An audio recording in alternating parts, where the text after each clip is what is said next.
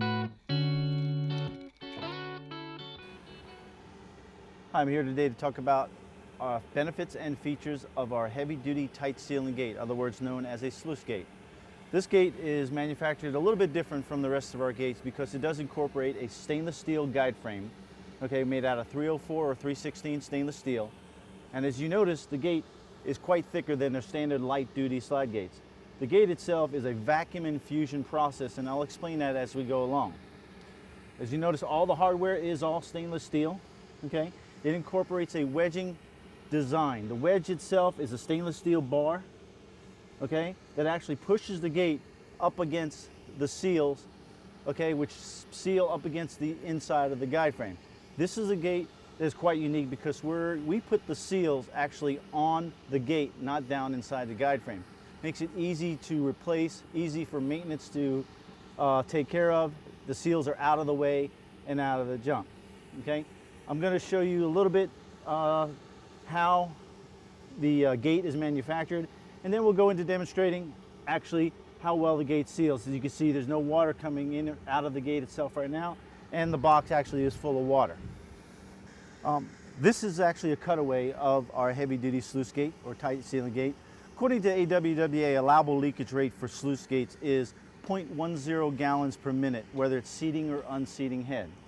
If you notice, we put the seals, as I mentioned earlier, on the gate itself, okay, which is easy for replacement and maintenance. Now you no longer have to go down in the hole, send somebody down there, harness them up, meet your OSHA requirements, and have them go down there and scrape and clean the seals out of the guide frame. They can actually lift the gate up, pull 4 bolts off the top of the head rail, bring this back to the shop, lay it down on the table, and go ahead and replace the gates, okay? As I mentioned, the gate itself is a vacuum infusion product. What we do in this is actually made inside of a mold where we layer the fabrics down in the mold. We'll actually put a steel tubing inside of it, and we use a foam to help keep it lightweight. We'll close up the mold and we'll hook a vacuum system up to it.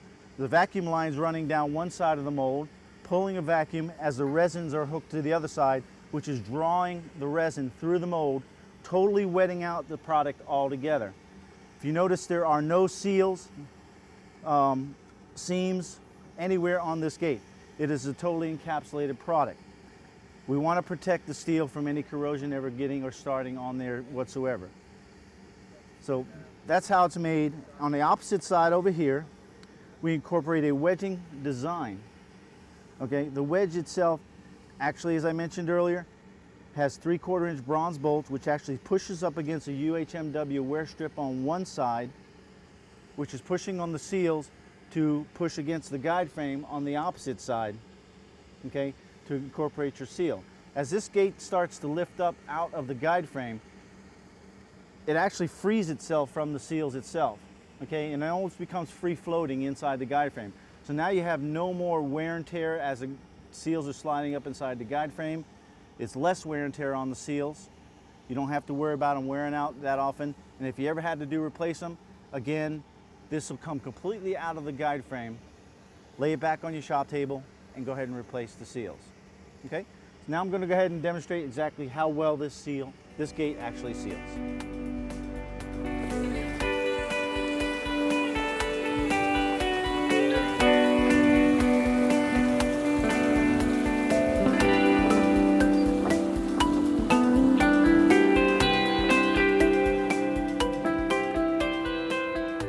As you can see how well this gate actually seals, there's a wedge, 1 inch thick wedging seal at the bottom, seals across the bottom of the guide frame, and seals come up across the side and across the top. As you can see, there's virtually no leakage to this gate whatsoever.